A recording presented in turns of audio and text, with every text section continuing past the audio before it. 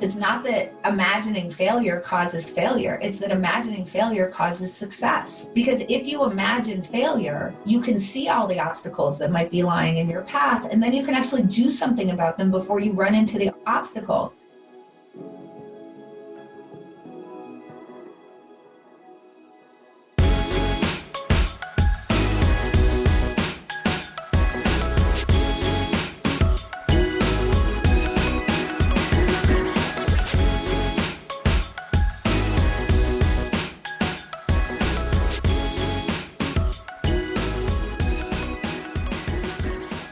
What's up, everybody? Welcome to the Artists of Data Science podcast, the only self-development podcast for data scientists. You're going to learn from and be inspired by the people, ideas, and conversations that'll encourage creativity and innovation in yourself so that you can do the same for others. I also host open office hours. You can register to attend by going to bit.ly/ADSOH.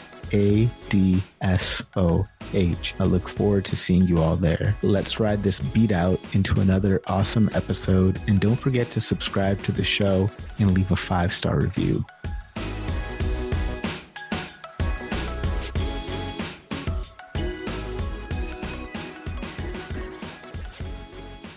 Our guest today is a poker champion turned author, consultant, and corporate speaker who's here to teach us how to get comfortable with uncertainty and make better decisions. She's earned bachelor's degrees in English and psychology from Columbia University and pursued a PhD from the University of Pennsylvania, where she was awarded a National Science Foundation Fellowship to study cognitive psychology. All that changed a month before her dissertation defense when she shoved her research into the trunk of her car, told her professors she'd be gone for a while, and headed west, where she eventually found her way to a poker table. As a former professional poker player, she was once the leading money winner among women, having won a World Series of Poker bracelet, placing first at the World Series of Poker Tournament of Champions, and winning the 2010 National Heads Up Poker Championship before retiring from the game in 2012. As an author, she's written 6 books, including Thinking in Bets, Making Smarter Decisions When You Don't Have All the Facts, and How to Decide, Simple Tools for Making Better Choices. She's also the co-founder of the Alliance for Decision Education, a nonprofit whose mission is to improve lives by empowering students through decision skills education. So please, help me in welcoming our guest today, the Duchess of Poker and best-selling author, Annie Duke. Annie, thank you so much for taking time out of your schedule to be here today. Oh my gosh, I can't believe you pulled the Duchess of Poker out. So let me tell you a story about that. When I started playing poker, it was like 1994-ish when I started playing for real. And then like right around 2002, 2003, it ends up on television.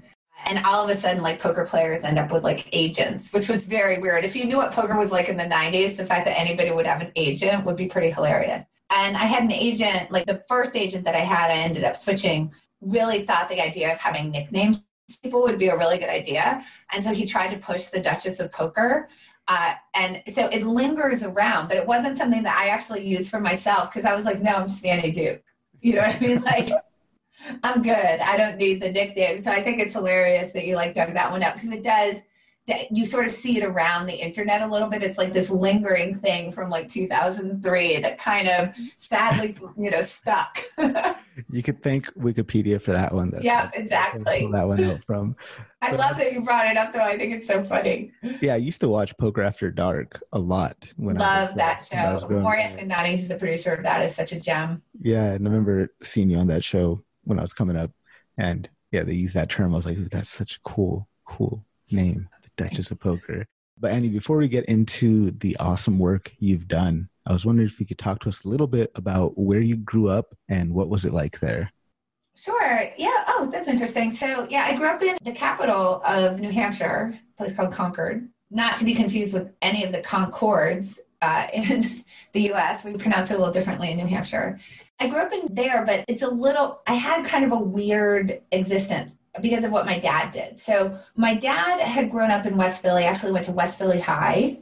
His father I'm not sure if he finished 6th grade. If he did, that was the last grade that he did. And then my dad actually went to West Philly High and then ended up going to Haverford College and then made his way to Harvard. So it's like, I think it's like a real American story of like the sixth grade education to my father ended up with a PhD, like in one generation.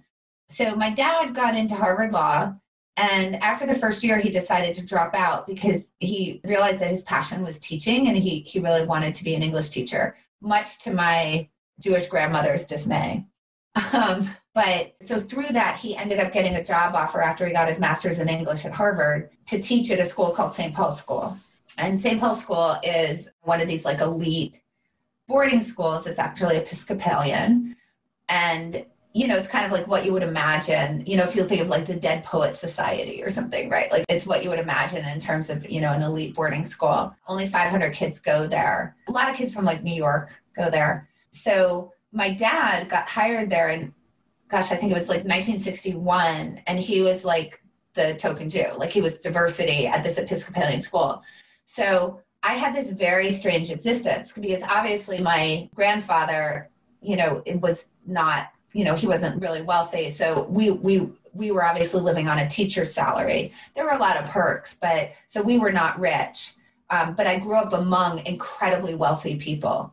So that juxtaposition was always kind of interesting for me. I was at an Episcopalian school and, you know, obviously Jewish. There were just all these kind of like schisms in my life, which I think is interesting. So I'm actually, I think, a pretty good code switcher because of that. So anyway, one of the huge perks that came with teaching at St. Paul's was that your children could go to that school for free. And that school, you know, cost as much as a college cost. So this was a really big deal that we got to go there for free. So I went to St. Paul's, as did my siblings, and then went on to Columbia after that on financial aid. And that financial aid turned out to be like an amazing turning point in my life because as part of my financial aid package, I needed to do work study and applied for a bunch of work study jobs. And the one that I ended up taking was with a professor whose name was Barbara Landau, who was a professor in the psychology department. And she had done her PhD work at the University of Pennsylvania with Lila and Henry Glaitman. And I actually ended up being her research assistant for 4 years. And then she really encouraged me to go to Penn and pursue my own PhD there. And, you know, it's super random. It was like, I was kind of trying to choose among work study jobs and I just happened to click with her. I don't think that at that time I was thinking like, I want to pursue an academic career, but she really encouraged me to do that. And I'm incredibly grateful for that stroke of luck. And what kind of kid were you in high school? And what did you think your future was going to look like when you're in high school? So it's kind of interesting because, I was a good student, but I really felt very keenly that I was a misfit at that school. I went to school with people whose last name was Rockefeller. My dad was like Richie Lederer from West Philly. I think I would say that I would call myself disaffected. That's what I'd say. I was kind of disaffected. I had this real drive to make sure that I was succeeding academically. But I think socially it was very tough for me, partly because I didn't quite fit in with the people who went there. And also partly because I think that I just felt those differences. So I was just like, I don't think I was like particularly super friendly either, right? Like I was sort of staying to myself. And then the other thing about sort of my high school experience, my childhood, was that we did not have necessarily the most functional family because my mother was a pretty severe alcoholic all the way through when I was through high school. So I don't know. It's interesting because I don't think that I was really thinking about like, what do I want to do with my life? I was thinking like, I need to succeed and get good grades right now so that I can go to this school that I really wanted to go to. And by the time I was in junior year, I knew I wanted to go to Columbia because I really wanted to be in New York. During the summer between my junior and senior years in high school, I actually lived in New York and did temp work for a summer, really fell in love with the city. I wasn't doing like an internship or something. But then in my senior year, you had the opportunity to do like an independent study. And so I spent the winter term of my senior year actually working with autistic kids at Bellevue Hospital, kids who were so severely autistic that they were hospitalized at that time. And so I started feeling like I wanted to do something in psychology kind of at that point. But I don't know that I ever had like a super broad plan because I think at that time I was really focused on just like getting out of the situation I was in. I wasn't particularly happy at the high school that I went to, despite the fact it was an amazing education for sure. but I wasn't particularly happy at that high school. And my family life wasn't like super happy either. And so it was like, let me just get to the next stage. And then I think I'll think about it then. Thank you very much for sharing that. So from this kind of set of experiences, very unique experiences you had, how did the inspiration or idea, or did those experiences cause an inspiration or idea for your books? Oh, that's really interesting. I mean, obviously, the main thing that's kind of going on with my books is this conversation between my graduate work in cognitive psychology and poker, for sure. I think there were a lot of reasons, though, that I was attracted to poker, because the happiest times that I had as a child were actually playing cards with my family. And my father is like an incredibly lovely man, by the way. And my mother actually, she had many good qualities. She had a disease. She's very funny. She was very smart, super sharp. So, it's just she had a disease. So what are you going to do? So I think that I had been playing cards a lot when I was young. And so, I obviously sort of had some experience with that as I was sort of when I went into poker.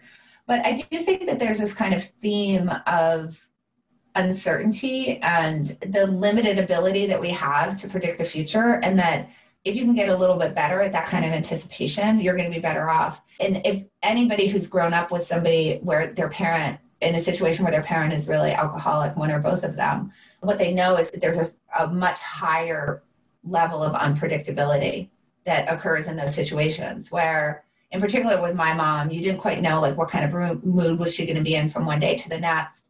The other thing was that the mapping between kind of like your deeds and what her reaction to them were, I think were much more capricious. So I could clean the kitchen and get yelled at, or I could clean the kitchen and get a lot of praise, right? So there was a lot of noise in that. So I think that you just kind of get super used to like that kind of uncertainty, and you're really focused on like how do you navigate that in a way that I think was certainly helpful for me later in life. But also I think that undercurrent informs everything that I write about, like, the fact that the future is much less predictable than you think it is. Certainly something people are finding out during coronavirus, that maybe things aren't as predictable as I thought they were. But I think that that's something that I was kind of growing up with in that sense. So speaking about cognitive psychology and poker, kind of a big question here, so I apologize in advance. What are bets? What are decisions? And what's the relationship between them? Oh, well, okay. So decisions are bets. So let's start there. That's easy. What do I mean by that? Betting is basically saying I have some set of limited resources that I can invest into, and I'm choosing among options where how that option turns out is not deterministic, it's probabilistic.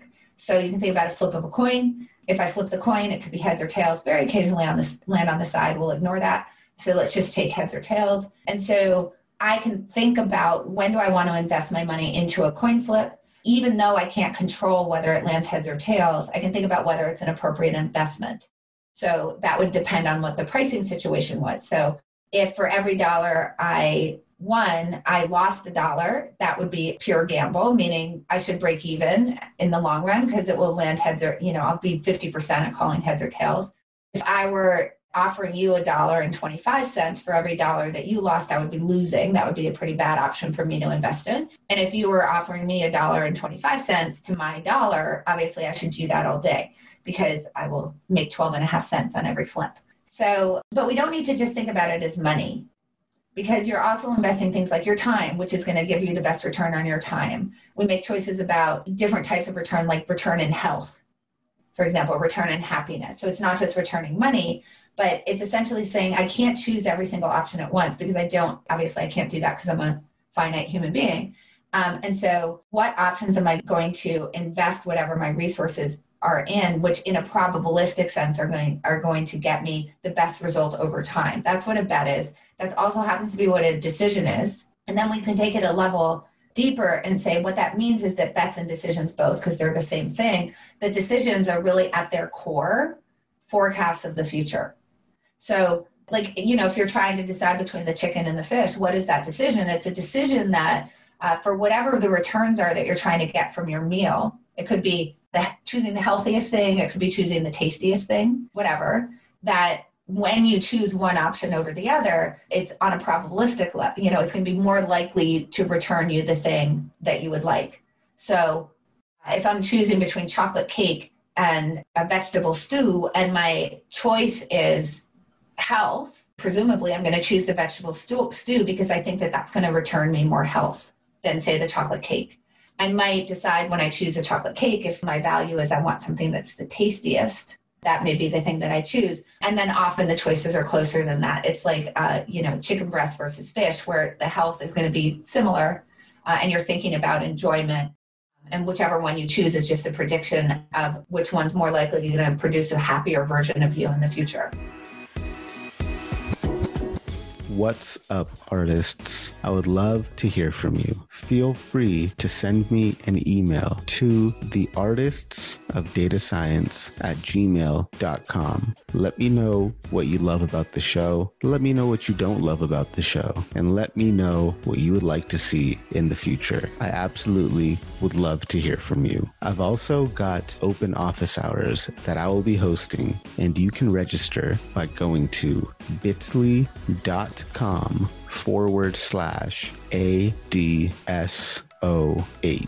I look forward to hearing from you all, and I look forward to seeing you in the office hours. Let's get back to the episode.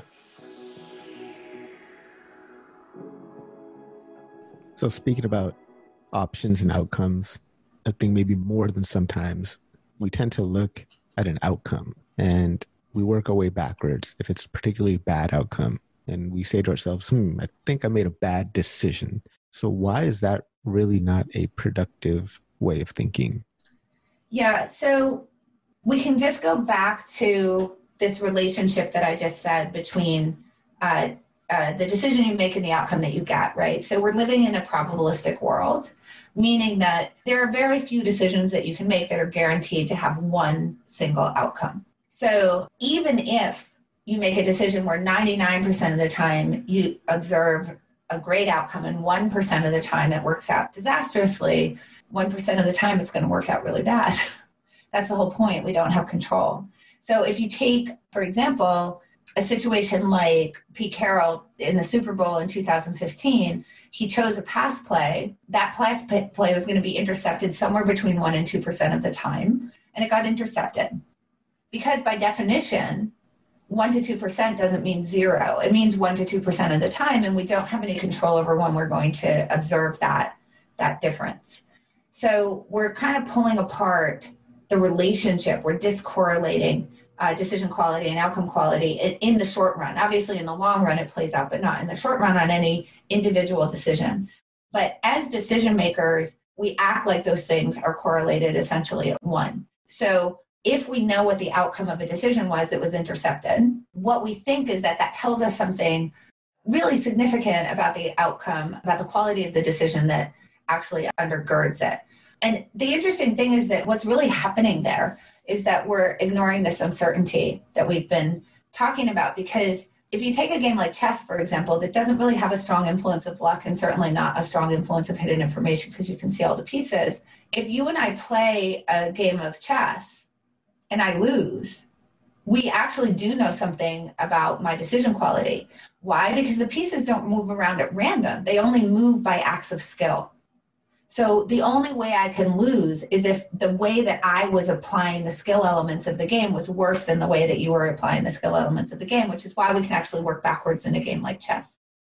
But in a game like poker, we cannot do that, because if you and I play poker for about the same time that a chess game would take, say, an hour, we know that I can lose because, I'm Pete Carroll and 2% occurred, right? Like I could only lose if exactly the queen of clubs hit on the last card, and lo and behold, the queen of clubs hit on the last card. Now, with any of these things, if you get enough iterations, obviously, right? If we played poker for 1,500 hours and I lost to you, we could say something about my decision capabilities compared to yours, but certainly not in the short run.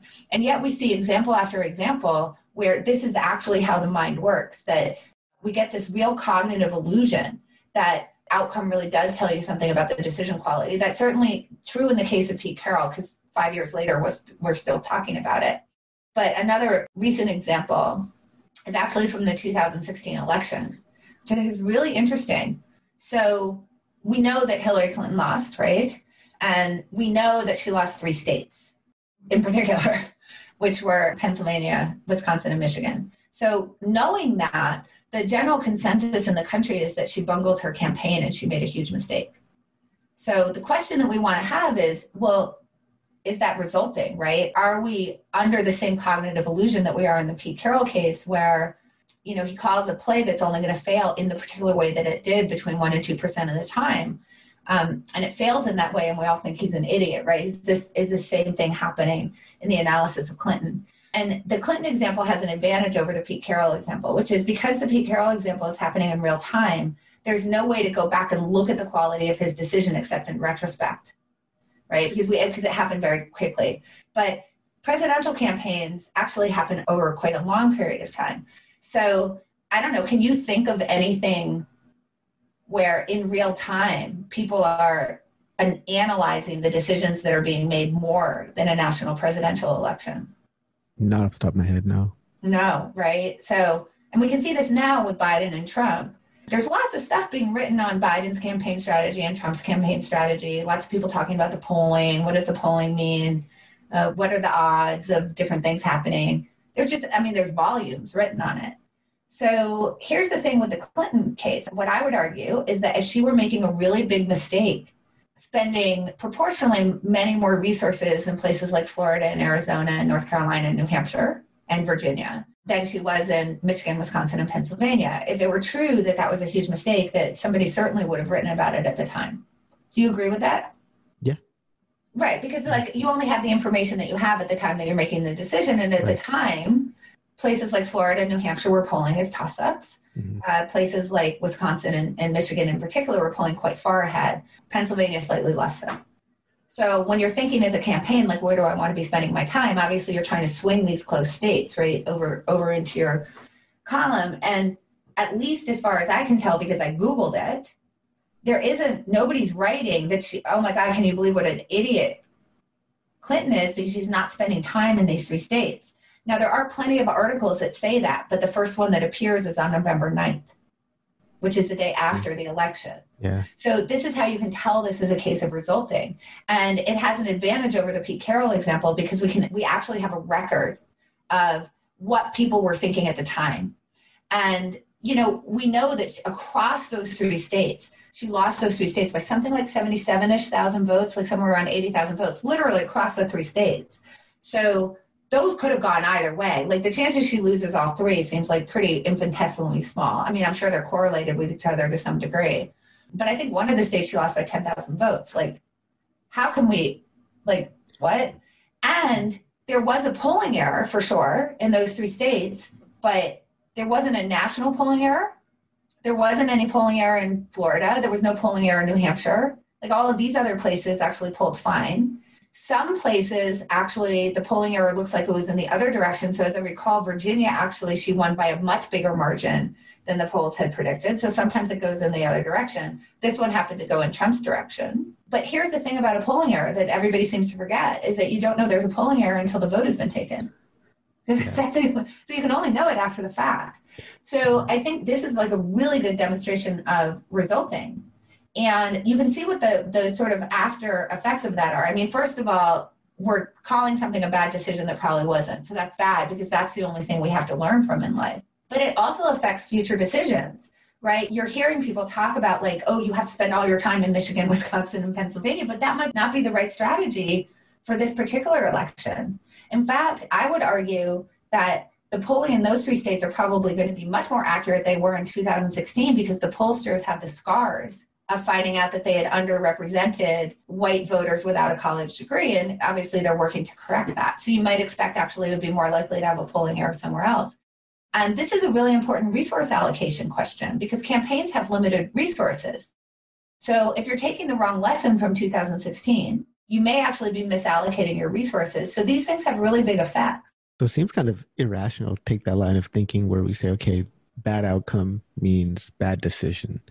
So, and I think that kind of is part of the... Well, not if you're playing chess. Not if you're playing chess, yeah. But why is it that our brains are not built for rationality? There's a broader question, but let me talk about the resulting problem just really quickly. So the thing is that like decision quality is actually just really hard to derive. If you take the Pete Carroll example, I can assure you that if we do the math, the pass play was actually an incredibly high quality decision, but it's complicated.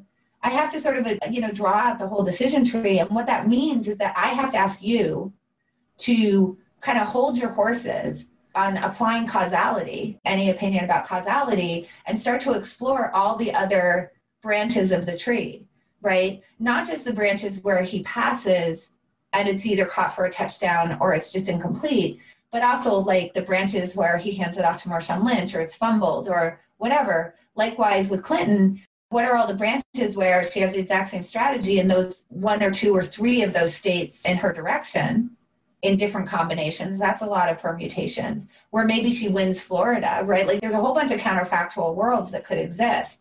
And that's just hard. It's hard to do that when we know what the result is. Once we, there's many possible futures, but there's only one past, and that one past ends up taking sort of all of our cognitive landscape. Like it fills our cognitive landscape such that we sort of forget, we sort of take this cognitive chainsaw to all these other branches, all these other worlds that could have unfolded, and we lop those all off the tree, and all we're left with is the trunk.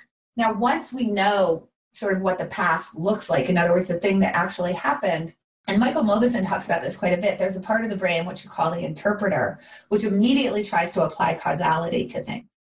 And what the interpreter is not going to do is, oh, that was unlucky, that was random. It's just kind of not the way our brains work. Our brains really like to make create a narrative that makes sense, where one thing leads to another in kind of an orderly fashion. We really aren't comfortable with randomness. And when we think about some of the other cognitive biases, like illusion of control, which is just that we have more control over our future than we do, an explanation of randomness doesn't really fit in with that narrative. And I think that it just would sort of make you feel like you don't have, the world is sort of out of control. And interestingly enough, that's actually related to why people believe conspiracy theories, because the explanation of just crap happens, like random stuff happens, and sometimes there's not like a global cabal that's trying to make it happen, is I think kind of it's just not satisfactory to the way our brains work, which are really causal interpreters. That's what we are. We're pattern recognizers. There's actually a word called apophenia, which is seeing patterns where they don't exist, which obviously conspiracy theory belief is in there. And it's not correlated with intelligence, because it is just kind of like some people are more so, some people are less so, but we're all sort of causal interpreters. And in fact, some of the most intelligent people are the most adherent to conspiracy theories, because I think that they can give these arguments and narratives for patterns. So I think that's specifically why does like resulting occur. But in terms of the other biases, it's just, you always have to trade off efficiency and accuracy. And I think the classic example is just we're sort of built for false positives, right? Where sensitivity for us is very high, and we sacrifice specificity for that. If you have some suspicion that a lion is coming, we just assume a lion is coming and we run away. And that's been quite good for the survival of the human species. So, and there's all sorts of other things that are like that. So a couple of things I want to dig into there. First of all, let's start with the beliefs. It seems like we tend to inject a whole bunch of our own beliefs into any decision-making process. So how could we turn decisions inside out so that we can free ourselves from our beliefs? Yeah, so I'm glad that you asked this, because I think this is one of the main differences between Thinking in Bets and How to Decide between those two books. So Thinking in Bets, a lot of it was kind of like an exploration of luck, kind of what's happening when you're sort of injecting luck into the equation such that we don't really know what to say about why an outcome occurred, right? Because these things are kind of pulled apart. And How to Decide I took as a place where I could really explore this kind of informational belief knowledge, sort of how that is influencing things in kind of a bad way or maybe a good way if we could make it do that. And I think about that sort of like intervening at a different place in the decision cycle. So luck is intervening after you choose a particular option. Like you flip the coin and while it's in the air, I say heads. Whether that lands heads or not is a matter of luck. So luck is intervening between the decision that you make, the option that you choose, and the particular outcome that you happen to observe. That's where luck is intervening. Where the problem with the information that we have is intervening, just the fact that it's incomplete in comparison to omniscience. Where that's intervening is actually before that. So you've got your beliefs, and those are informing the options that you choose They're informing what you think your goals are, your beliefs. And I don't mean beliefs like religious beliefs. I mean beliefs like all the knowledge that you have combined, the models that you have of the world, the perspectives that you have of the world, the way that you think about the world. That's what I mean by beliefs. I just want to clarify that. But it's informing kind of all the process that happens afterwards. What do I think my resources are? What are the goals that I'm trying to reach? What are my values?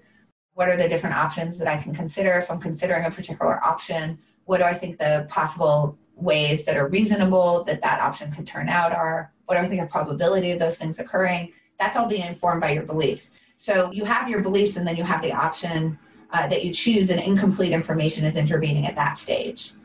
Okay, so we can build an amazing decision process. I can like map out for you, here's how you make a great decision in terms of the process of choosing options. And if the foundation that process is sitting on is faulty, I don't care what I built you, right? Because the data, the inputs into that process aren't going to be good. And that's essentially the situation that we're in pretty much for every decision that we make, because the foundation of that process is your beliefs. And your foundation has two weaknesses.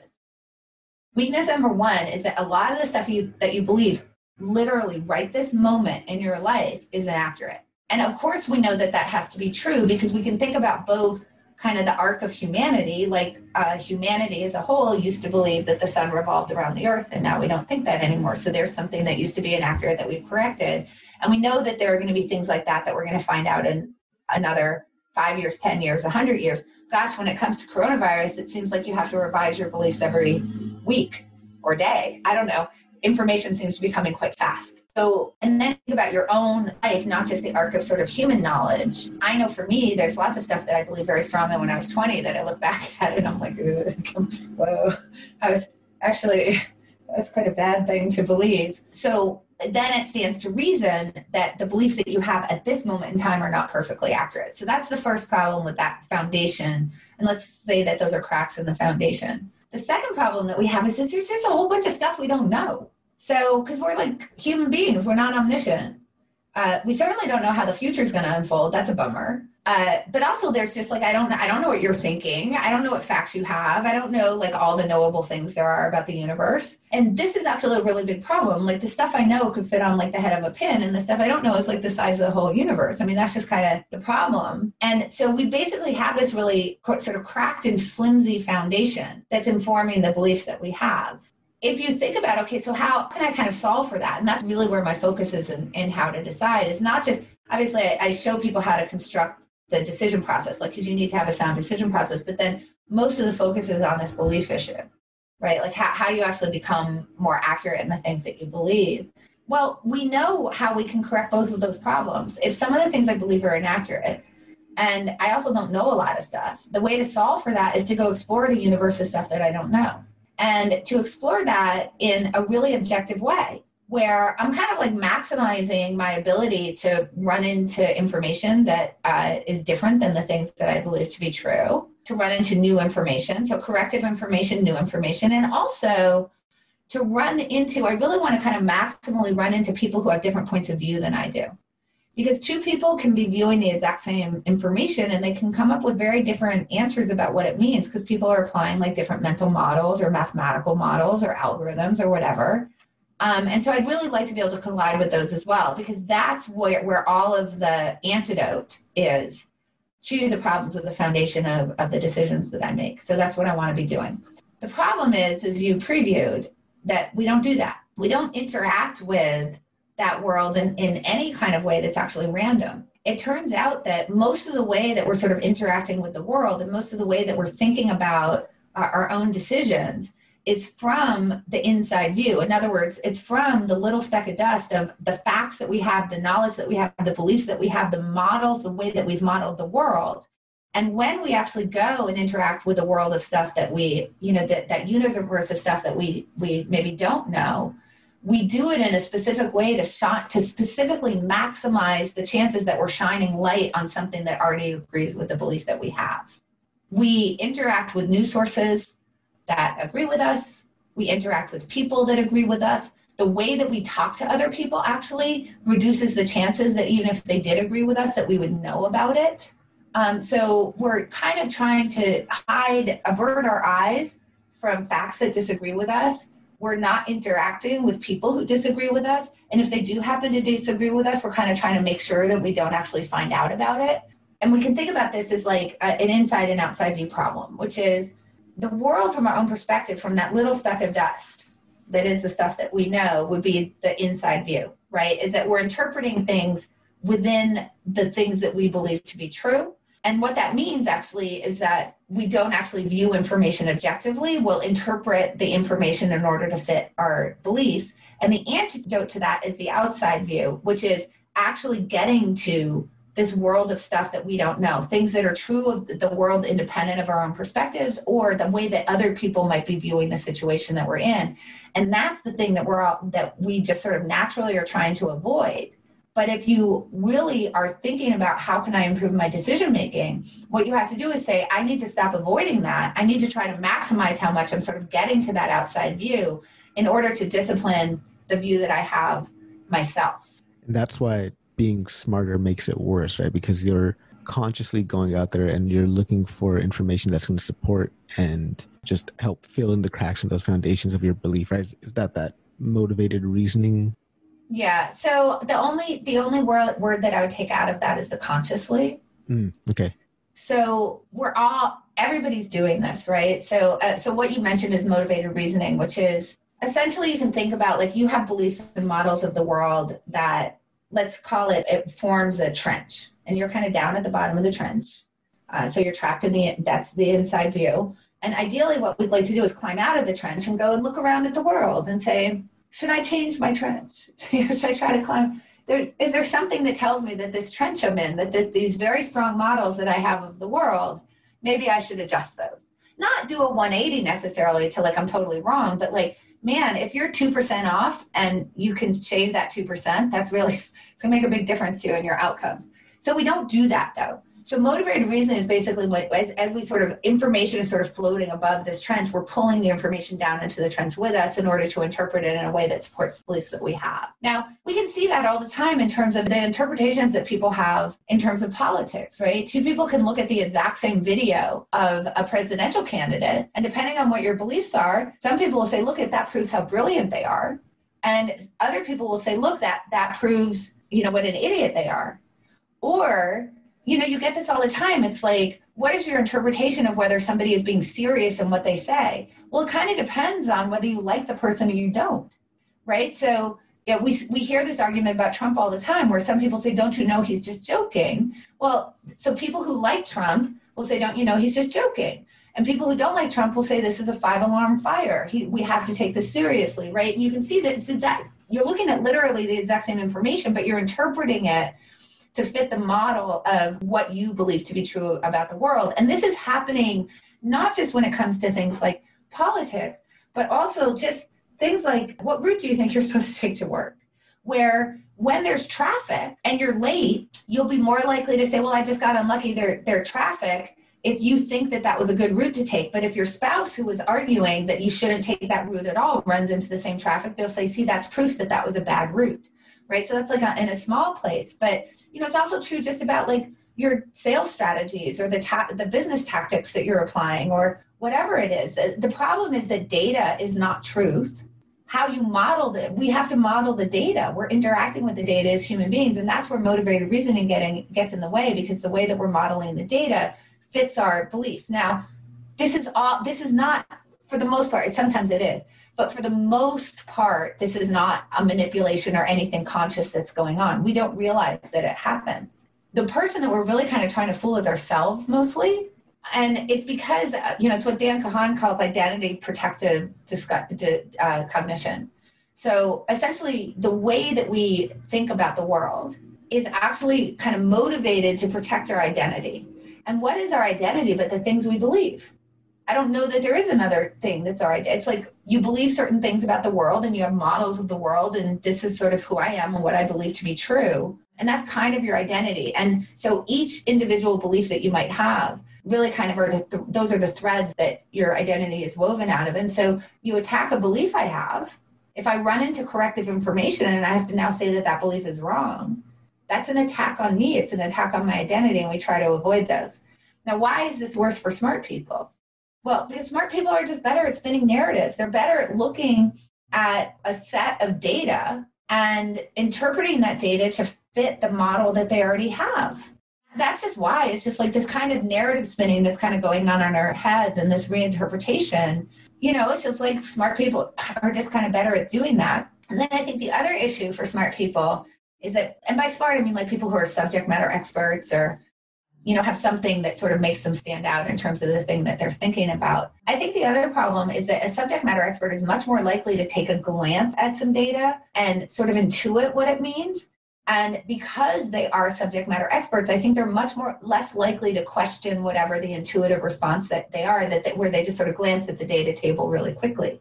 Whereas somebody who's maybe not so adept, for example, with data, is not going to have that same intuition about what the data means. And I think they're going to have to dig into it a little bit more because they can't rely as much on their intuition because they just don't have a lot of expertise in that area.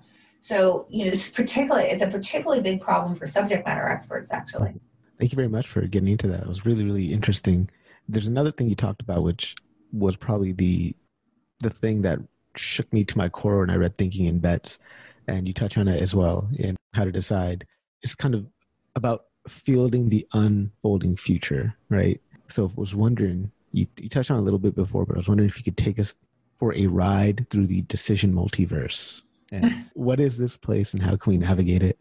Yeah, so the decision multiverse. So, we touched on it a little bit. It's basically this idea that for any option that you choose, there's many, many different ways that the future could unfold.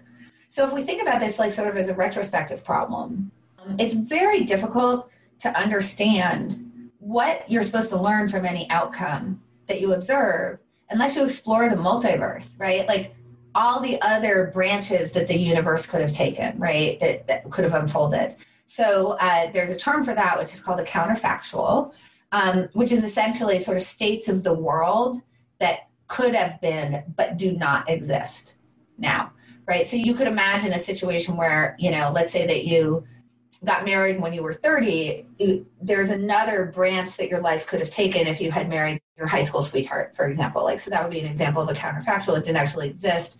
A famous counterfactual would be like, what if Hitler had been born a girl?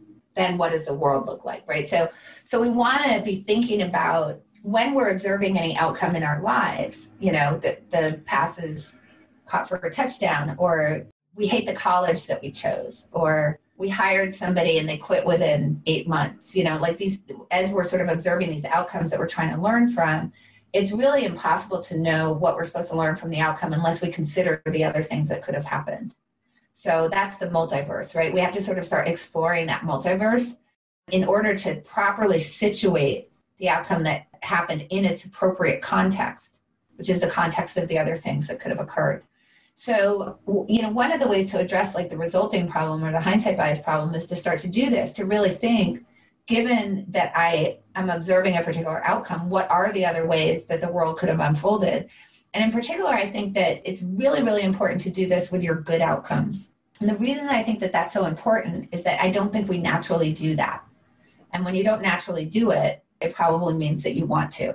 So let me explain. If you have a bad outcome, then it's kind of nice to go explore the multiverse, because contained in that multiverse, what you get to find out is possibly you made a perfectly good decision and you got unlucky, right? It could be, yes, I got in a car accident, but it turned out I actually ran a green light, not a red one. So think about sort of like, if you think about like psychic pain, when you have a bad outcome, you feel really bad. You got in an accident. So if you go explore the multiverse and you say, where does this outcome situated in all the other outcomes that could have occurred? Obviously, if I went through a green light, most of those universes don't contain my having gotten in an accident. So now I can see, oh, I'm Pete Carroll and I hit a 1 or 2%er, and it turned out that my decision was pretty good. So it's like you're trapped in this room of being sad, and now exploring the multiverse allows you a door out that you can sort of walk out and say, well, now I don't feel so bad about that bad outcome because it turns out I made a pretty good decision. But think about that from the reverse. What if you have a good outcome? You're like, oh, I feel pretty good about myself over here. right? Like, our natural assumption is if I made it, if I have a good outcome, it must be because I'm an awesome salesperson, or I knew that college was going to be amazing and that's why I chose that college. Or look at this employee, they turned out to be a superstar. I'm such a great interviewer and, I can sift through CVs really well and whatever. You can think about kind of anything. I chose the chicken and it was amazing. Look at how great I am at choosing things off menus. Like whatever it is, you feel really good. So what are you benefiting in the short run from exploring the multiverse if all of a sudden you find out actually the reverse is true? The chances I was going to get the outcome that I got were only 2%. And it turns out like most of the ways the world was going to unfold were pretty crappy. Now all of a sudden you don't want to find the luck anymore. Then you're sort of turning a win into a loss. You don't want to have a door out of that room where you won. Now, of course, that's true in the short run, but it can't possibly be true in the long run. What a disaster it is if you have a really lucky thing happen to you and it turns out that you just don't explore that. And so you think it was a great decision and now you repeat a decision that's actually quite a poor decision that has a very high probability of not working out for you over and over and over again. And I can tell you a real example. It's not so much anymore because I think that everybody would be embarrassed to say it. But I know when I was growing up, I had people who really legit claimed to me that they drove better when they were drunk. Legit. Because they had gotten home safely. And this is the thing that we're trying to avoid, right? Is that there's all sorts of examples where I can tell you every single human being, me included, has a billion examples of thinking that they drive better when they're drunk. It's just that it's not as clear. It's like not so obviously a bad decision that we're able to do that motivated reasoning, kind of interpret it in that way. Because we're not actually looking at the times that we win and at the multiverse, right? To say, what are the counterfactual worlds here? Like, what are the things that could have occurred? And was this actually just lucky or was there a good decision? Or, by the way, a lot of times the answer is going to be, I made a pretty good decision and I got a pretty good outcome, but it turns out there might have been a better decision. That's certainly true in poker. You can be playing poker and be making decisions that are winning, but it turns out that if you made a different decision, you would have won more. And I want to know all of that stuff because my goal is how do I become a better decision maker in the long run? Not how do I bask in the glory of my win, every second that I possibly can in the short run. And this is something that I really dig into in this book. And the reason why I dig into it in this book is because I think that I didn't actually convey this well enough. It's my fault. In thinking of bets where when I was talking about this problem, I had so many people say to me, and by the way, I'm relieved for helping them with their psychic pain. I had so many people say to me, you really, that book changed my life because I was feeling really bad about X. And then I really, really explored it and thought about it. And I realized that I had made a really good decision. And that really relieved me of a lot of pain. And I'm very thankful for that. The thing that concerns me is that nobody ever came to me and said, I had a really good result. And I realized, thank you. Because I realized I didn't actually make a particularly good decision that resulted in that. And wow, you really saved me from making that mistake over and over again. And I think it's because I just didn't emphasize that side of the equation very well.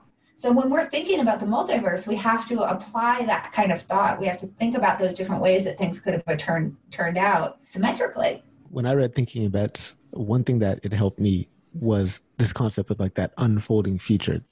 In 2018, when I read the book, I was heavy into the job search process. I was really bummed out of my prior job and I was just looking for a new job. And every interview I would go to, I would just think oh yeah, I'm going to get the job. It's just bound to happen, right? And it helped me to just kind of recalibrate my probability of getting this job, right? I have to set a baseline okay, well, I'm probably one of 100 people applying for this job. So right from the get-go, when I submit that application, I probably have a 1 in 100 chance of getting this job. And I would update and iterate the probability of me landing that job as I go through the process. It just help me to see this unfolding future. Okay, so let's dig into that example a little bit because that is the perfect example of why the outside view is so incredibly helpful. Mm-hmm. So the inside view was, I'm going to go to this job interview and I'm amazing and I'm a great candidate. Mm-hmm. And so obviously I'm going to get this job, right? That's how we all want to feel, right? It's rarely do we say, I'm going to go on the sales call and obviously I'm going to fail. So that's the inside view, what you describe. And you can sort of describe as your hopes and dreams and Obviously you're not seeing all the other candidates they're seeing, and you think you're probably a much better than average candidate for the job. And so you're rating your probability of getting the job at quite high. All right. So how do we discipline that in order to get more equanimity around sort of how we're viewing the situation that we're in? It's to think about two things. How would somebody else view the situation that I'm in, but also what's true of the world in general. And that's why I want to hone in on something that you said. You stepped back and you said, well, wait, I'm probably one of 100 candidates that they're seeing. So you were like, oh, so assuming they're all equally qualified, the base rate for me getting this job would be 1%.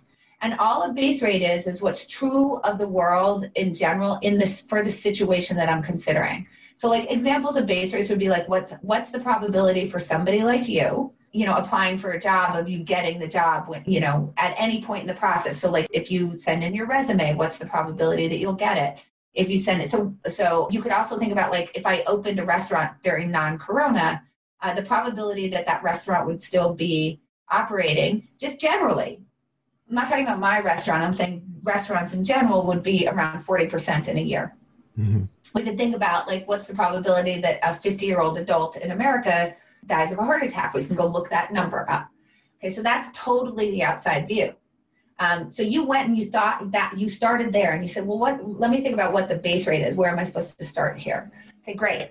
Then you went further and you said, but what we want to do is not assume, because the world isn't 100% random place. There are things that are particular to me that matter. But having anchored to the outside view, which is the place I want to anchor to, which just kind of like gets me into a place where my optimism and my overconfidence and my illusion of control get some discipline to them. I can now start to think about what are the things that are true of me, though, so that I can start to move off of like, how far can I get sort of better than the base rate, or sometimes worse, right? So if you were to think about the average 50-year-old in America and what their rate of heart disease is, I can think about things that are true of me. Am I overweight? Do I exercise? Do I eat McDonald's every day? If those things are true, I'm not an exerciser, I'm overweight, and I eat McDonald's, I should probably assume that my chances of a heart attack are much higher than the average.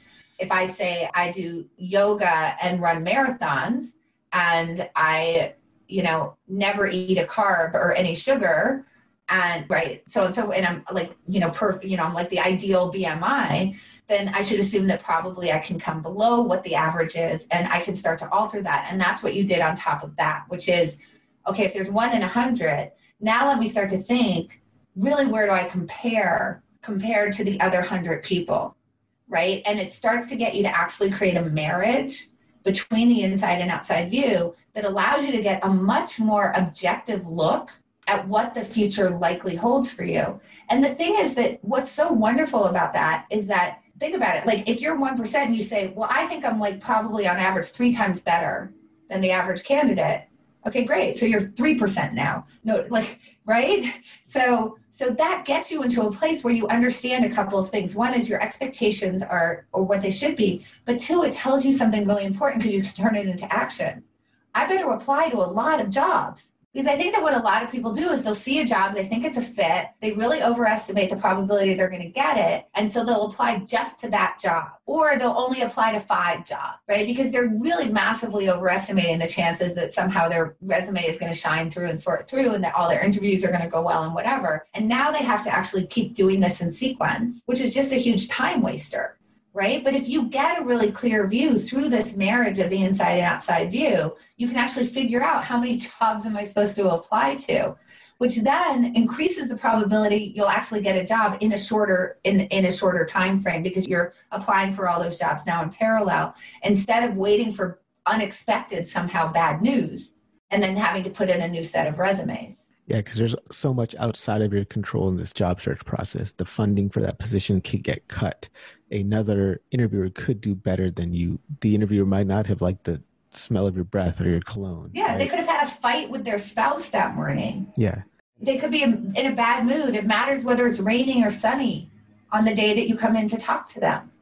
Yeah. Right? We know this from like even, judges, right? If they're a sports fan, the sentence you get is correlated with whether their team won or lost the day before.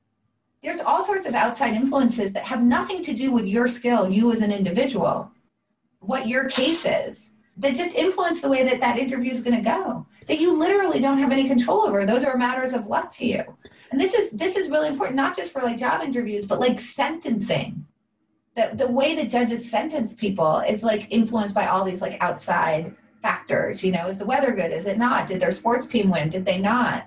So on and so forth. These things are all kind of, influencing these outcomes. And that's why we need to so get to the outside view and stop thinking that the inside view is the only thing. And again, I just want to be clear, unless you're playing the lottery where the outside view would be the only thing you care about, you want to actually marry the two. I'm not saying that the things that are special to you don't matter, right? It's just that we tend to only think about the things that are special to us.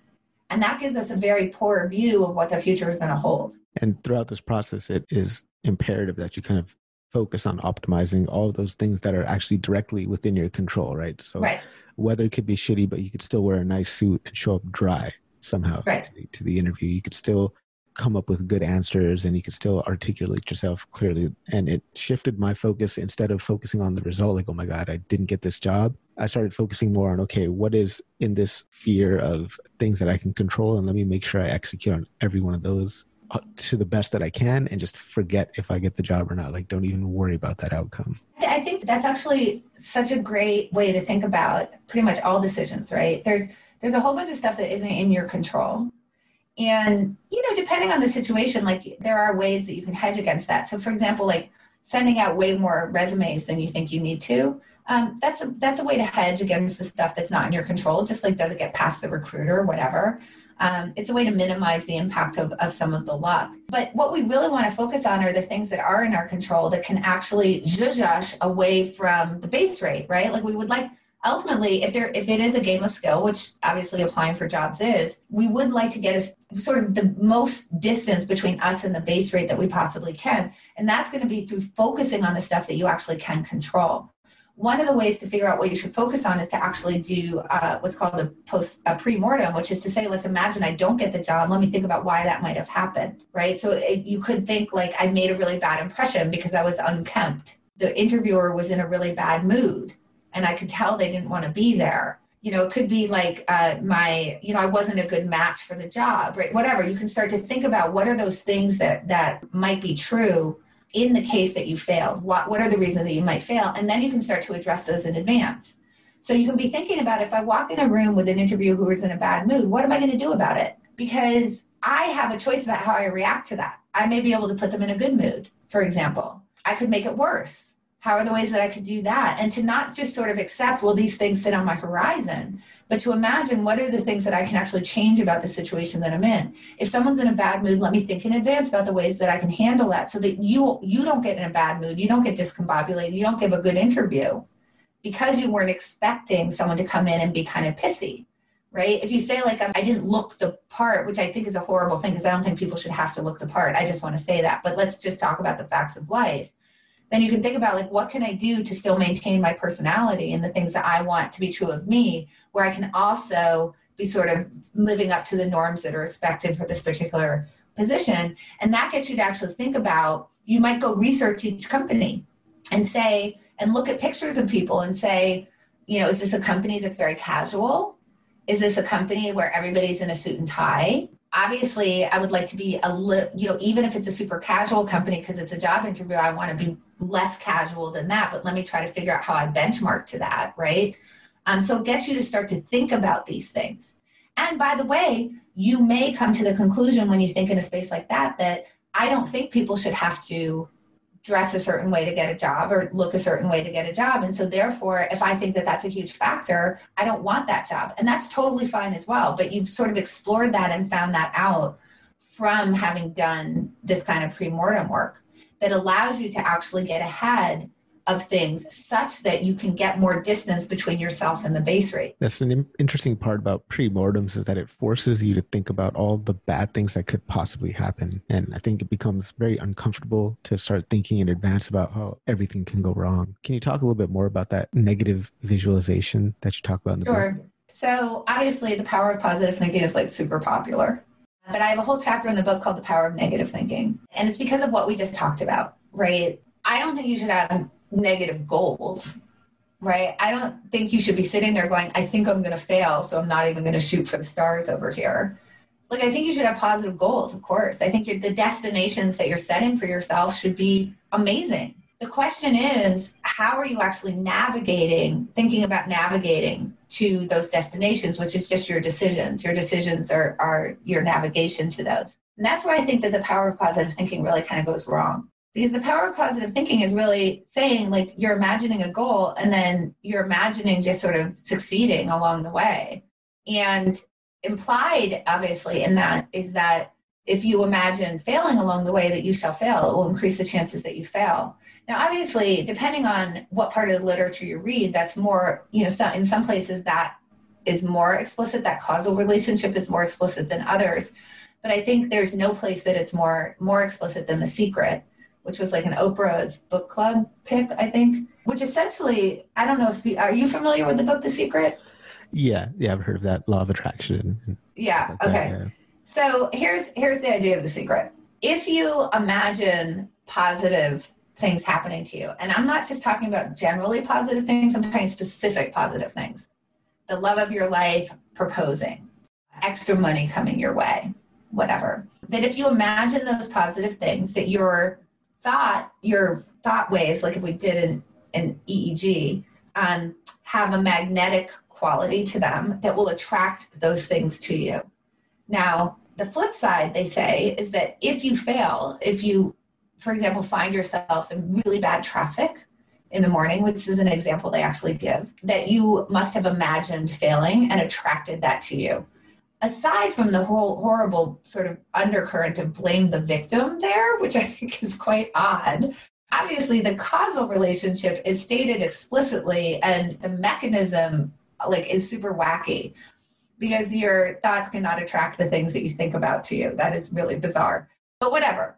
So that's kind of like, I would say, like the power of positive thinking, like in its most extreme form would be The Secret. But this idea of this causal relationship, like think negative, you'll get, a bad result. Think positive, you'll get a good result. That's implied in all of that literature.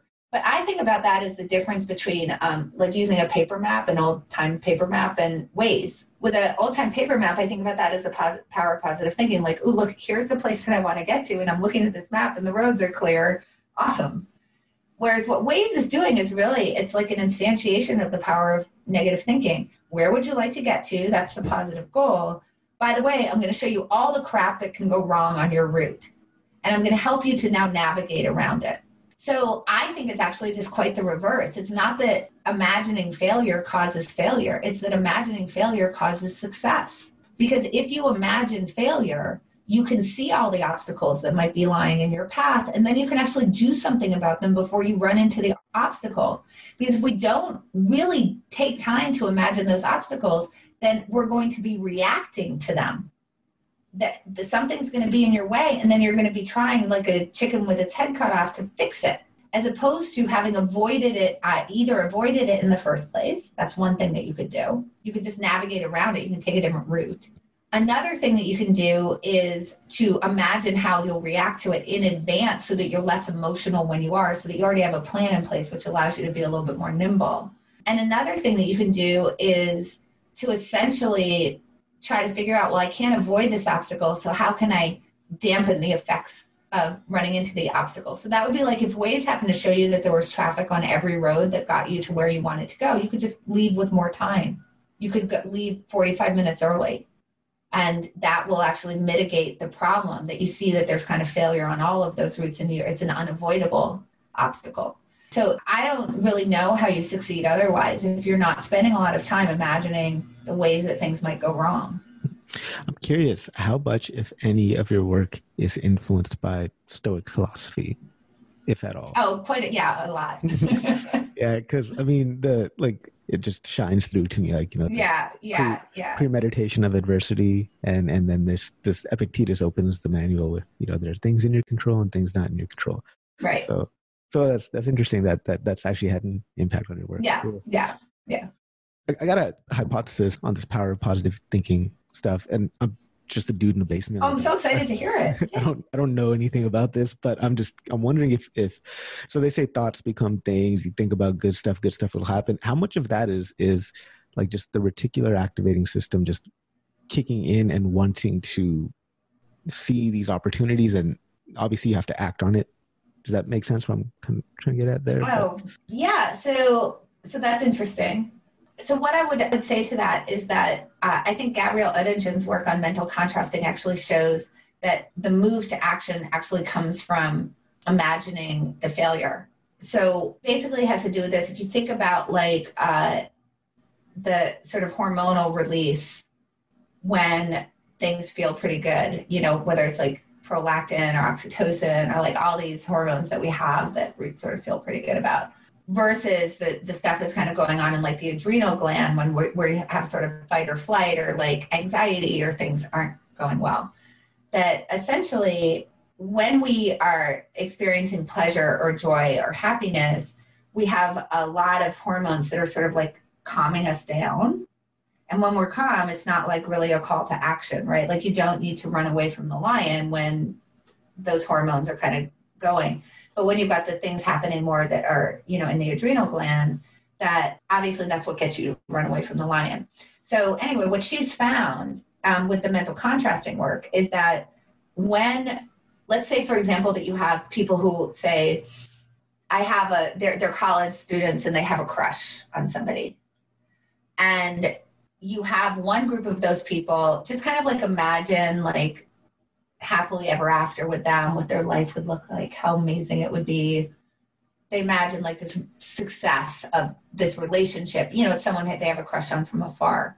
And then you have other people who sort of think about their crush and they like really go through like, well, what if I were to ask them out on a date and they said no, like they could say no, you know, or we could start dating and it could turn out to be a sad relationship or whatever. They imagine all these kind of like ways that you might fail. That's called mental contrasting. And then you check in with them later. And it turns out that the people who actually did the negative thinking are 30% more likely to have actually asked the person out on the date. And I think it's because when you're doing this positive imagining, you're getting actually a lot of the benefits of the success itself, which is you're getting that kind of good feeling that doesn't actually spur you to action. Whereas you're recruiting kind of, there's other sort of hormonal things going that are getting you to sort of run away from the lion. In this case, just mean act, that actually get you to ask the person out. So I think there's a physiological thing happening there that may be counterintuitive, that the call to action is actually sort of the fear and anxiety of the failure that gets you to actually do the things. I think also when you've already sort of metabolized the success, the sort of negative outcomes, you don't fear them as much because you've actually kind of thought them through. And I just want to say with Gabrielle's work, it's like, it's everywhere. It's like, it's true if you have people in a weight loss program. The people who actually imagine failing and like succumbing to the break room donuts or whatever, they're just much more likely to actually lose weight than the people who just imagine success. Like you can sort of pick anything, get a job, you know, to get A's in your classes, like pick it. You're better off doing this mental contrasting. I think it actually does call you to action more. So, but notice that in both cases, you're setting the same goal. I mean, I think that's the key, is that you do have a destination that you're trying to move toward in both cases. The question is, I think, just is your brain and your body sort of interpreting you as already having achieved it or not? Mm-hmm. And I think that's maybe where the difference is coming from, much of which, by the way, I just said is conjecture, some of which I think Gabrielle would say herself, but a lot of that was sort of conjecture on my part of like what's going on. It's really, really interesting. So I know we're running out of time, but we'd be remiss if we didn't get into your work that you're doing with the Alliance for Decision Education. Oh, thank you. I think that's really cool. I think it's really cool. You got a class in there that's called Habit Wise, and it seems, you know, people who are better decision makers also have better habits of mind when it comes to thinking about decisions. So how are you teaching these kids about the role of habits in decision making? So let me just give a clarification. When we founded the Alliance, which was in 2014. Initially, we were thinking that we were going to create programs and deliver those programs for free into schools. So first of all, let me just say what the mission is. So all of this stuff that we've been talking about really goes in under the heading of decision education. That's where, you know, Kahneman would sit in there, Angela Duckworth, Katie Milkman, Michael Mauboussin would fit in there. Gosh, I'm leaving so many people out. Phil Tetlock, Dan Ariely.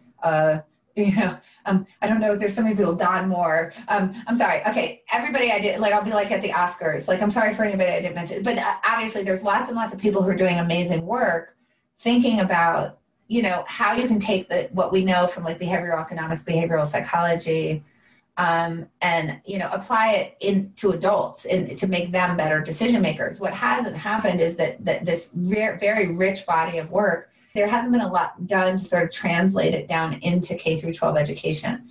And so what we're trying to say is like, oh, it'd be really good if we offer decision education in the same way that there's social emotional learning now being offered as a way to really produce better decision makers in children, because we think better decisions lead to better lives and better society.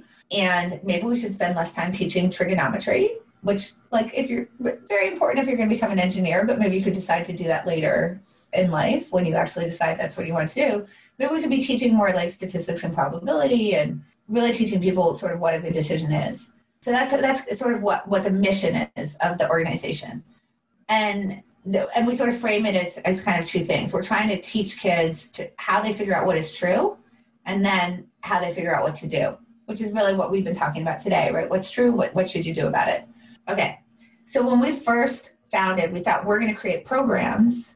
We'll put them into the schools. Hopefully it will help kids become better decision makers. And that's what we're going to do with our lives. And we did that. And one of those programs was HabitWise, which is essentially getting people to think about sort of translating, the work of like, Charles Duhigg or James Clear with Atomic Habits, and really looking at Katie Milkman, looking at the things that have been really good work that's been done on habit formation and, sort of what the habit loop is and cues and how you sort of think about your habits and how you figure out which ones you would want to change and which ones you wouldn't want to change. And if you do want to change it, how would you go about doing that?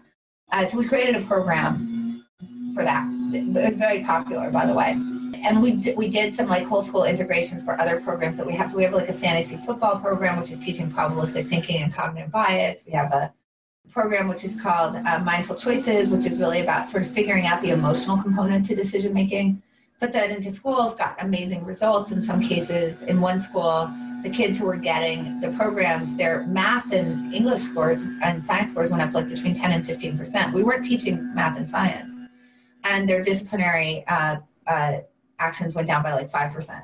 So great results. So we thought at the time, oh, this is great. We'll just go tell other schools about how great our programs are. Yeah, yes. And they'll adopt them. And it turned out that didn't happen. Because what they always say is, okay, we really like your programs. That's awesome. But what do you want us to take out of the day? We only have a limited amount of time. Totally get it. And the other thing is like, education is just it's a hard boat to turn around. Very bureaucratic, right?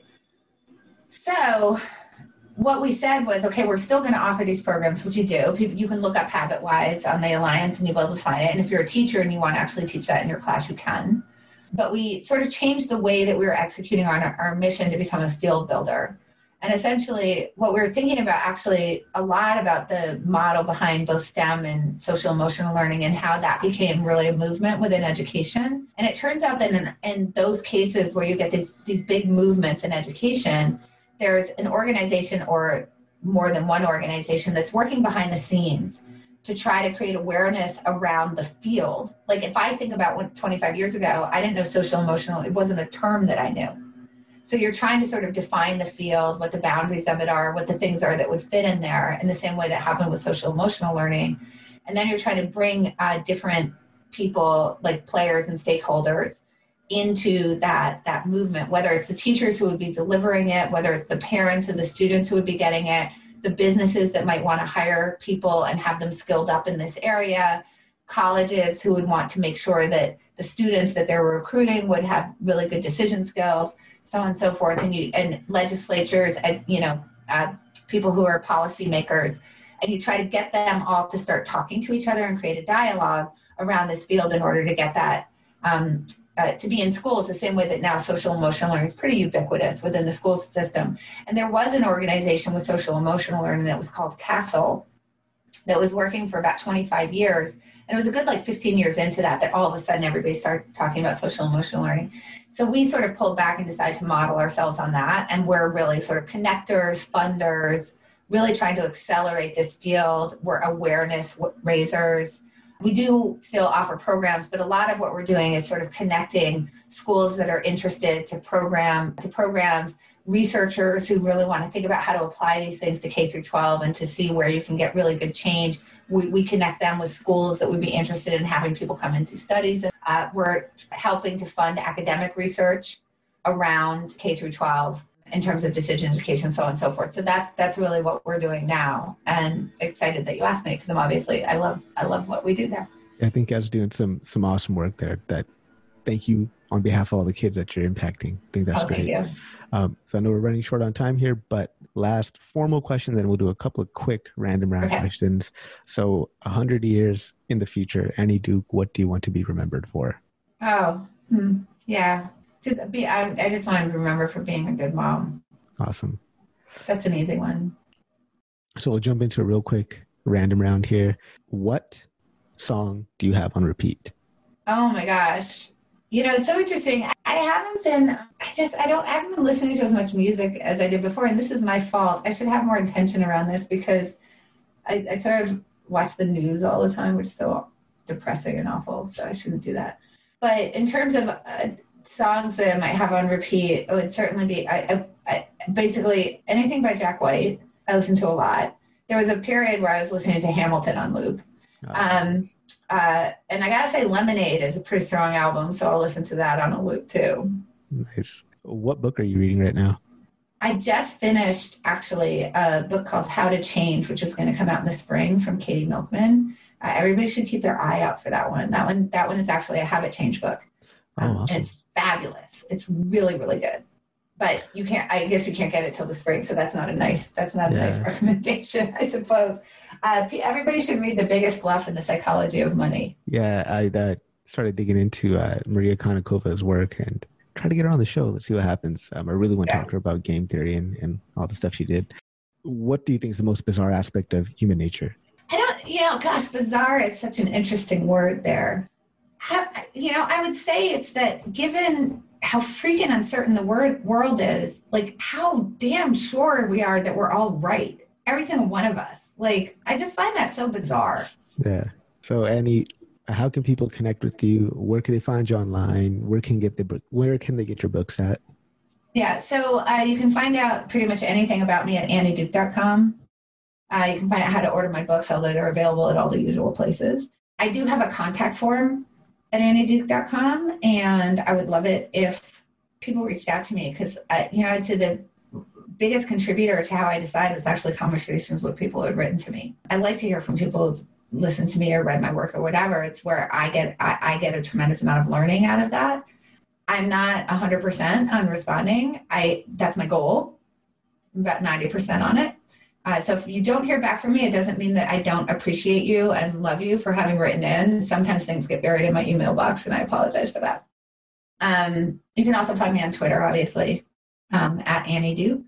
And then if you check out the Alliance, I'd be really appreciative. Annie, thank you so much for taking time out of your schedule to be here. I really appreciate you coming on the show. It has been an honor to speak with you. Thank you. Oh, well, thank you for having me.